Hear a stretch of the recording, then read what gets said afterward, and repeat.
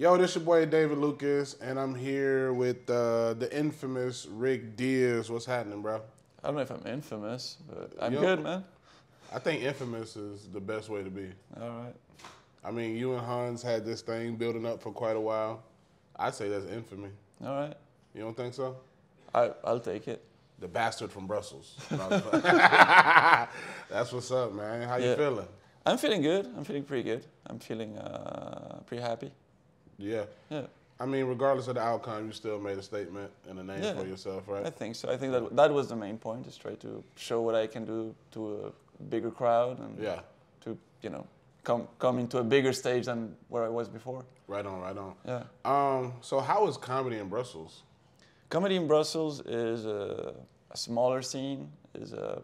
Overall, I would say there's a French scene, French-speaking scene, which is bigger. Because it's a predominant language, and then there's a smaller English amateur scene that also brings some, you know, European headliners, British headliners. Okay. And they do bigger shows, but it's like, you know, one or two venues a month bring like bigger headliners. Oh, nice, nice. And then in terms of local comedians, it's there's maybe like 100 French-speaking comedians, something like that. And can you speak French? Yeah, fluently. Really? Yeah, I grew up in Belgium. My family moved when I was 7. So you speak Spanish and French? Yep. That's dope as hell, bro. Yeah.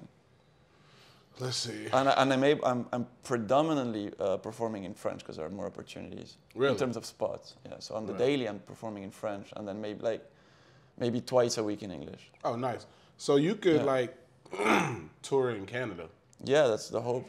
I would like to do that this year or next year. Oh, sure. right on, bro. Heck yeah. Have any management companies or agencies reached out to you? Some. Yeah. Yeah. You gonna sign with one? Probably. Agencies, not yet. I'm looking for that. Would you ever move to America? I would move to America for part of the year at this point. You like being in Brussels? I like being in Brussels. I lived abroad for my day job for 11 years. I was in Asia for 11 years. Wow. Consecutively. What was your day job? I work for the European Union. I do contracts. I make sure I'm procurement. So it's a very like administrative legal work, but I was living in Laos, then China, then Thailand. And I missed my family and my friends for 11 years. Damn. So you never went home in those 11 years? I went home, but like once or twice a year. So you're a family guy? No, I'm not an extreme family guy, but I would like to be able to see my friends and family more than twice a year, you know what I mean? It's just expensive, it's just the money was, it cost money to go back from there. And how long is that flight from Asia to Brussels? Like 13, 14 hours, yeah. Because how long did it take you to fly here? 8 or 9. That's not bad. But not direct, so like 13 total, something like that. So why don't you just take a... Because you're not far from London, right? No, I could go to London. It's like 2-3 hours. There's a direct flight from London to Atlanta. Oh, yeah. No, it's shorter via Amsterdam for me. Oh, okay. So it's Brussels, Amsterdam, Austin, direct. How's the scene in Amsterdam? I haven't done it yet. London, you did London? I've done London. It was nice. What I like in London is the crowds. The crowds are educated in comedy. Really? So they get comedy immediately. They know what you're doing. You need to explain your character and your persona, and they're used to all types of humor. In Brussels, there's a very young crowd. Like, young not in age, but in understanding comedy. So sometimes they're like, what the fuck is this guy doing? Like, why is he talking about this? Or like, because I'll say sad stuff, you know, like, I'll say stuff about, you know, being sad and wanting to die and being depressed and all that. And they're like, this is sad. It's like, you know, but it's a joke. I'm saying it because it's funny to me. Like, get in the joke with me. So they don't really get like personas. They do, but it's taking time. We have to like teach them. Like, it's okay to laugh. I'm bringing humor here. It's not. But they're so far they're still a bit. Well, you're supposed to be just telling me what you actually think and not be ironic about it. You know what I mean? So it's okay. It's fun. It's when I manage to kill there, I know that joke is gonna work outside. Nice. So when you went back after your first time being on Kill Tony, were you like a hero? I don't know if hero is the right word, but definitely in the English-speaking community, the people that knew about Kill Tony, because I mean we're far away, you know. So Kill Tony is known, and I've been recognized by people randomly in the weirdest places. But overall, it's not been like as crazy as here.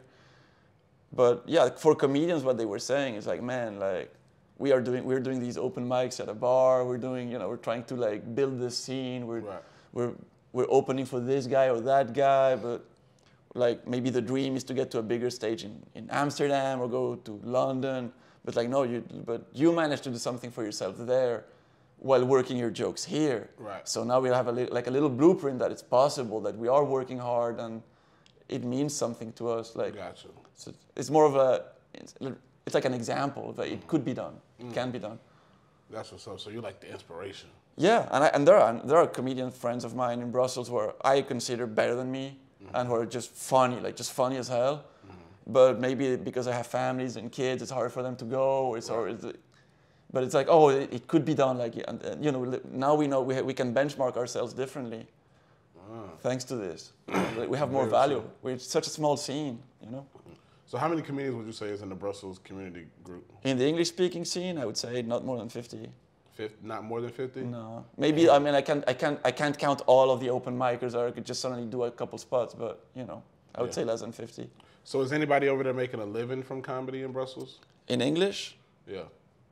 Not really. We all have day jobs. So like the French-speaking might. In the French-speaking, there are some professionals that are making a good living, but all of them still they'll invest in clubs, they'll do things, they'll do other things, they'll do TV gigs, they'll do whatever they can. But they're all like local language scenes. Like in Spain, there's going to be Spanish comedians, they'll end up on Spanish TV. Right. In the Netherlands, they have a big scene also for Dutch-speaking comedians, and those people are the ones making. If you can speak the local language, you end up making the biggest money. Wow. Because you end up on TV and you do all of that stuff. Yeah, like we were talking about London. Yeah. They have they watch a lot of American podcasts, so they get our humor, right? Yeah. But Brussels, they're not really versed on the podcast scene. No, they do. They do. The question is, do they speak enough English to get into those podcasts? Right. So Belgian people will listen to podcasts, for sure. Everyone is listening to something and watching content. But if they didn't get a good education in terms of learning English, they're going to be like, yeah, I can watch that. But like, for example, they'll tell me, I can watch some of your jokes because you do simple jokes that I can get, not all of them. But I can understand this. I can see that this guy's funny, but I don't really understand everything he's saying. Right. He's talking too fast, or it's hard to follow. And they might not. And then in America, we got a lot of slang. Yeah. That y'all might not get. But like Belgium is divided. Like it's more complicated than what But if you simplify, there's a huge Dutch-speaking scene. It's called Flemish because it's a dialect. It's Dutch with a different accent, and then there's a French scene.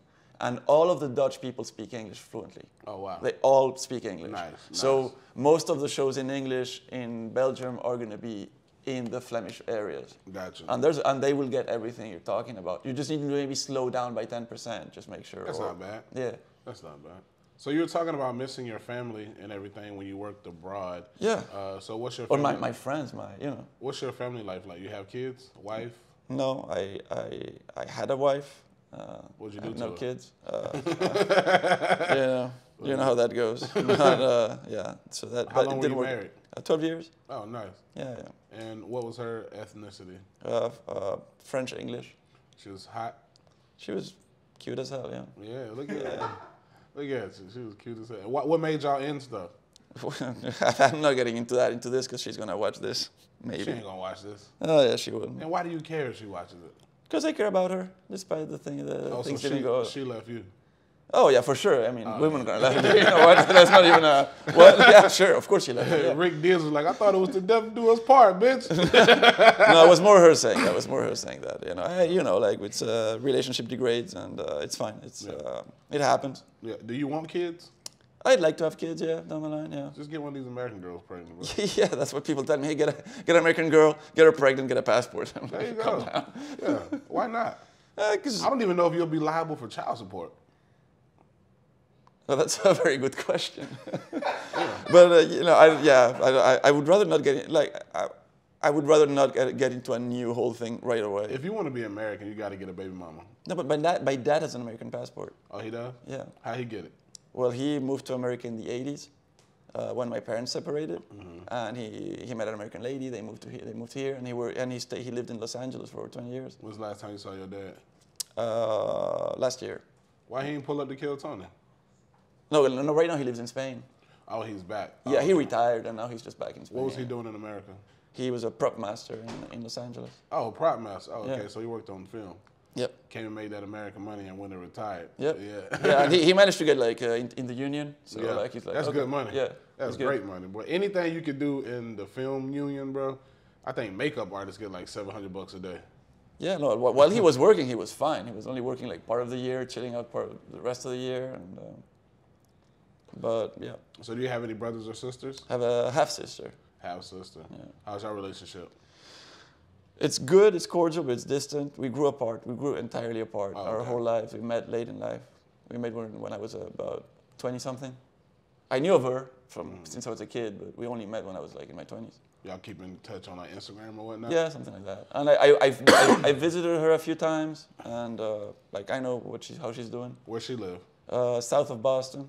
Oh, she in Boston. Yeah, so she's older than me. So it's a previous relationship of my dad, and her mom is American. Oh. So she grew up in Virginia, I think. Okay. I don't think it was West Virginia. I think it was Virginia. So she kind of like a redneck? I guess so, a little bit, yeah. Depending on what part of Virginia. No, I don't think she's a redneck, but maybe. Boston, she got a feisty mouth. For sure. Everybody in Boston got feisty mouths, bro. Oh yeah. It's crazy over there. I like Boston. I loved it when I visited. I love shit talking cities. So what's your favorite city in America so far? Well, I've been lucky enough that I've traveled here a lot just for my own vacations and pleasure. Right. So I visited 27 states. Nice. I've been hiking and visiting towns and everything. I'd say I love New York. Just, as a tourist coming into New York is a big deal. Did you do comedy in New York? No, not yet.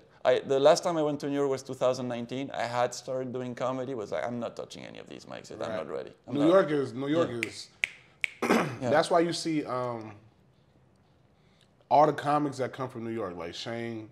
You know what I'm saying? Ari, like they're last per minute, bro. Because that New York scene, you gotta keep it choppy. Like like West Coast.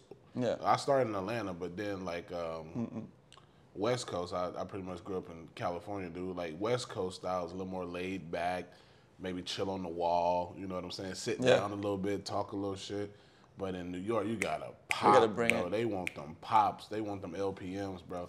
And that's like, when people always ask me like, where should I go to get good at? I'm like, New York, bro. You get hit like, I think when I was in New York, I was doing like 5-6 shows a night. That's crazy. Yeah. I mean, in Austin, you can kind of do that, but they're not, I don't know if they're as good shows or not. You know? Right. No, I get it. Yeah, the Austin scene's still growing.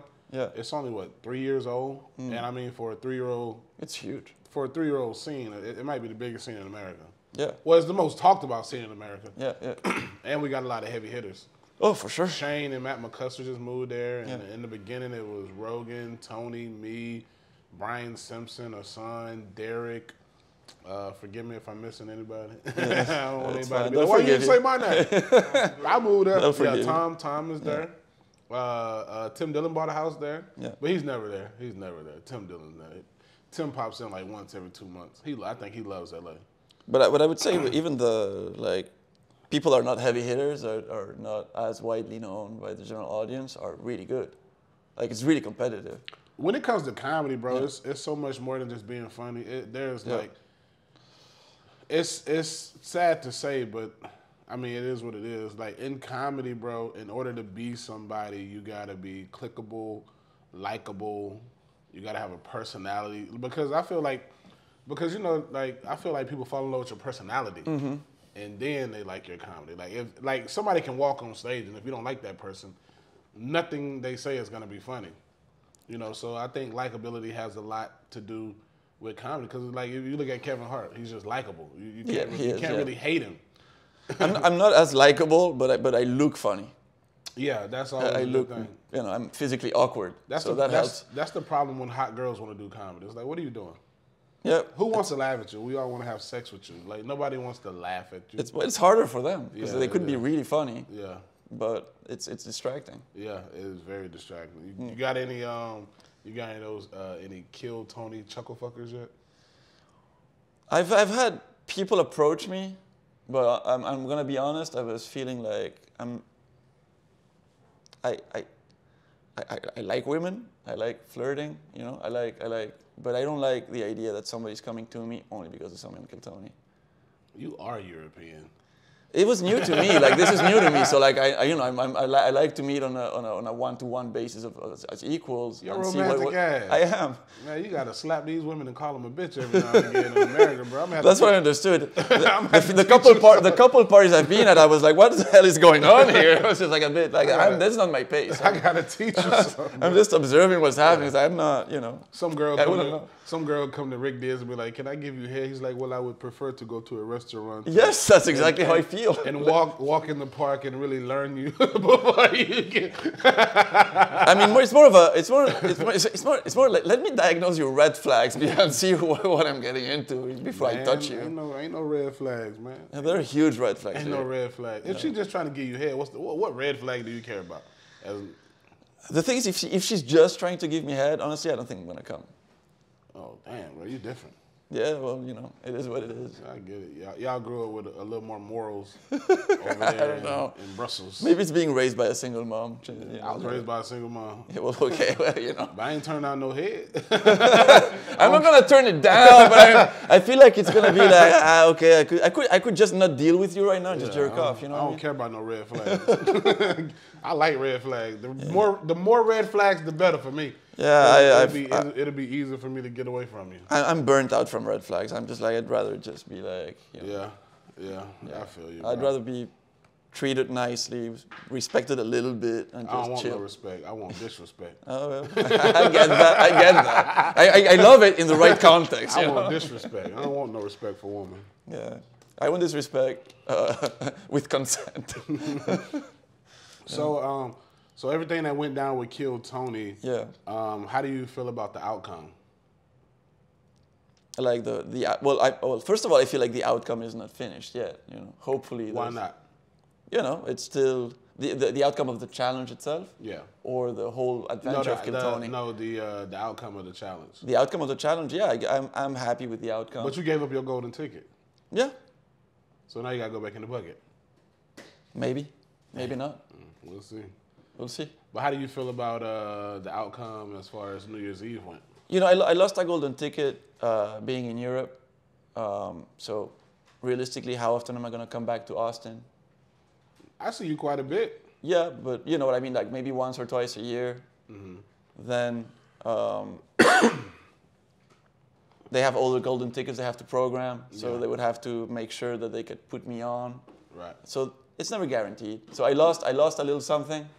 But I feel like the Kill Tony family might still like me enough to want me in other ways without the golden ticket. Time will tell if it happens or not. Right. I feel that. I still feel associated to Kill Tony anyway. You know what I mean? Yeah. And I feel like. Yeah, we mess with you. Yeah. Like, you know, you invited me here. Yeah. You didn't have to. I appreciate that, by the way. Because we're going to kill you. Yeah, that's fine. I'm joking. I've been trying to die for a long time. Nobody does it, man. So they know it's worse to keep me alive. It's more punishment to keep me alive than to kill me. But I know I feel like I felt. Do you feel like you should have came out harder on New Year's? No. Because this is how I feel, Rick. Yeah. You watch boxing? Yep. Yeah, you have to knock them out and not leave it in the hands of the judges. I understand that. You can, if you're fighting, if somebody's a champion, which Hans has been on there for 2.5 years, there cannot be a doubt. Well, in my opinion, there was no doubt, but that's my personal opinion. It only reflects my opinion and the opinion of the people that were on the table. But I thought a lot about what I should do for months, right? I was, first of all, write good jokes, or what I think are good jokes. You worked all your jokes out in Brussels? Yeah, just working out. I worked out. I had like maybe 10 to 15 new minutes. Mm-hmm. I was trying to choose. I wrote maybe 5 minutes of roast jokes for Hans.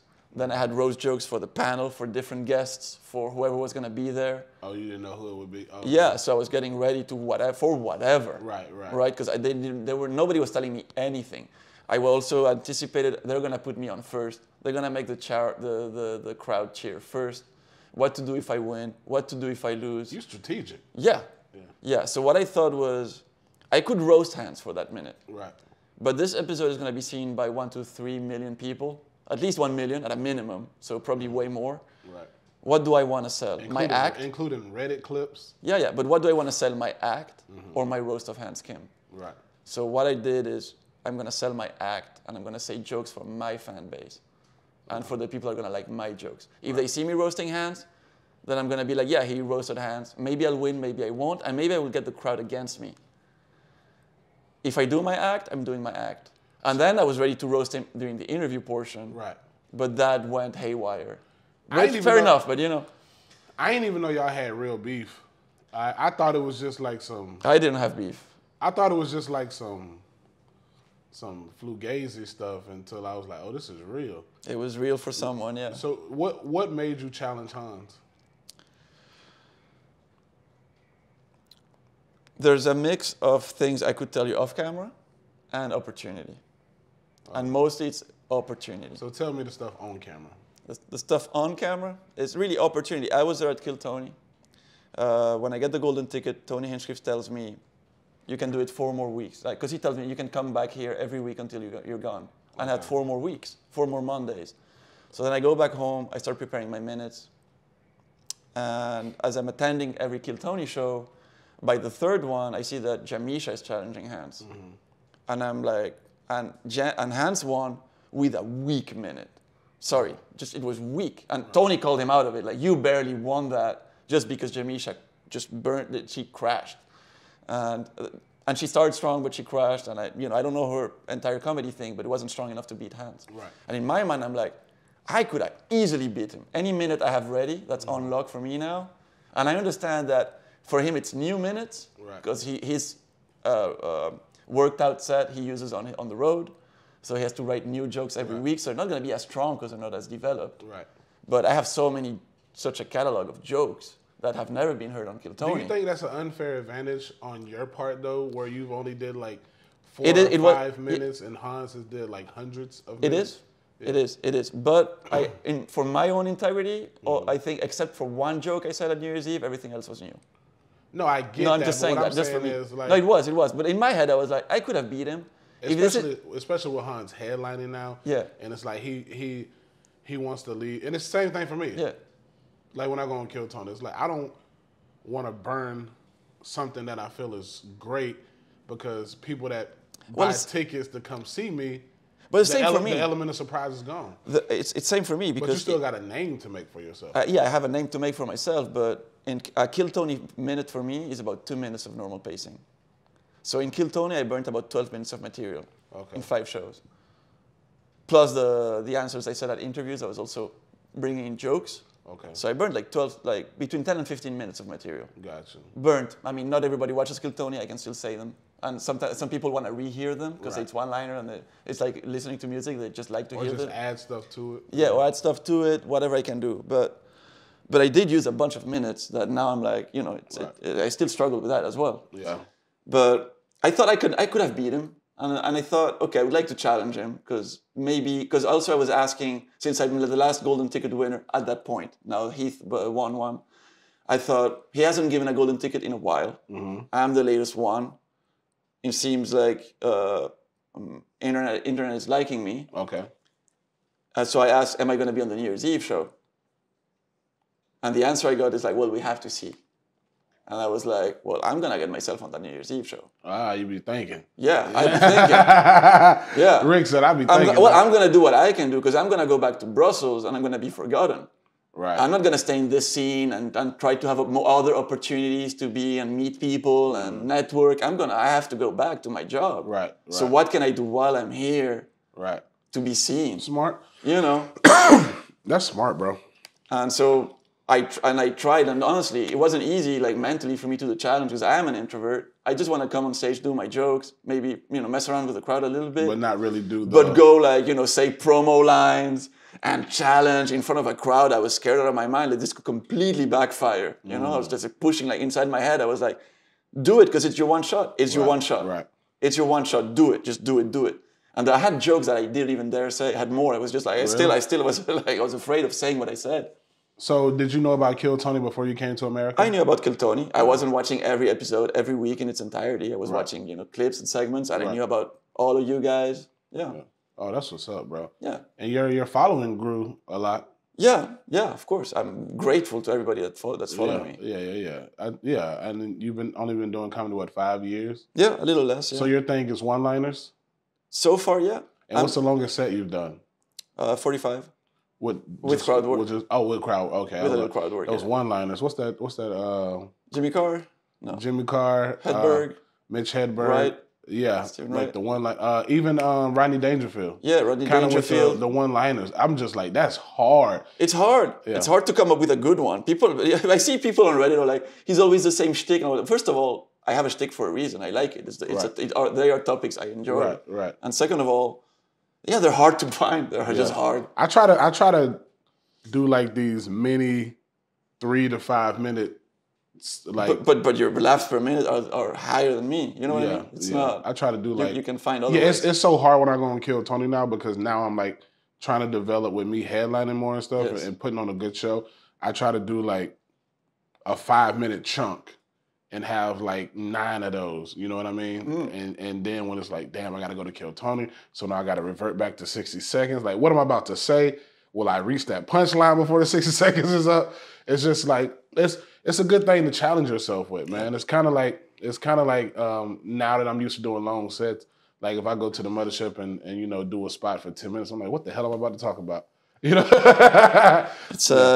I knew my format was good for Kill Tony. Mm-hmm. So like I knew one-liners. The key to Kill Tony is being awkward, weird, very funny. A story, you know what I'm saying? Because like if you follow Kill Tony, Tony's a big wrestling fan. So, he wants a personality. You know what I mean? Like you don't gotta be you can bomb your minute and I've seen people bomb their minute and have a great interview where people are like, oh shit, I like this guy now. Or I've seen people do very great during their minute and bomb the interview. And it's like, what you have no personality. Well, on the day that I got pulled and I got the golden ticket, I told myself, well, sign up for the thing. Most likely you won't get picked because it's just statistics. Right. But still, like, get your minute ready, be ready to go in case they call you, and dress the part. Like dress like you want to be dressed on that stage. If you had a choice to choose your clothes. Right. So everything was by design. Nice. So the moment they called my name up, I went in. You're talking to you. I see you're strategic. I've just been reading about, watching podcasts, seeing comedians talk about how they approach their comedy. I'm like, yeah, how you dress matters, how you get ready matters, how you like. On the day of the New Year's Eve challenge, first of all, I asked Yoni, hey, can I come on the 30th to watch? And he said, you can come. So I came on the 30th early because why? I wanted to get a sense of the whole arena, where everything was, so I would have no surprises the next day. I didn't have to find my way. I knew the size of the stage. I knew the distance of the stage. I had been on stage on the 30th. I listened to all the experienced comedians do their sets, how they were at what pace they were talking, how they were enunciating, how they were pronouncing. So on the 31st, I knew where everything was. I still came at like 1:30 p.m. Oh wow. I just wanted to stay there and just like watch. Feel the crowd. Nice. And my main concerns were not winning or losing. My main concerns were don't bomb. Right. Do not bomb. And pray that you don't get shit on by the people at the table. Right. And it went well. That arena was fun, but when it came to roasting, the feedback speakers, I couldn't. Yeah. I was trying to roast. Hearing the laughter of the crowd, like, oh, that was a good joke they just said. Okay, cool, let me try it. It was difficult roasting on that arena. Did you have a hard time hearing what anybody on the panel was saying? Like when I went out to watch Is that on the 30th or the 31st? 31st. I sort of was okay. I could hear. Even when you were on stage? Kind of, yeah. I feel like we needed an earpiece. I thought, it would have been better. But. Yeah, I couldn't hear shit. That's why I was like, man, what the hell am I doing? I could definitely hear Hans attacking me. I could hear every word he said to me. If you're not on stage, it's fine. No, when I was sitting behind Tony, I heard that very clearly. Oh, gotcha. Yeah. Whereas I overheard Tony and Red Band talk about how on the 30th, they couldn't hear the comedians as they were talking. They were trying to guess whether they had been funny or not by the crowd's reaction. Yeah, that's what I'm saying. Yeah. I was listening to roast jokes, what Shane and Matt and Tony were making, according to the crowd, like, okay, that was a good one. The crowd's like, I couldn't hear them at all. It was, I'm like, damn, what the hell? I roasted a. I don't know. To me, I felt like, okay, I represented myself well. My act is out there for people to see.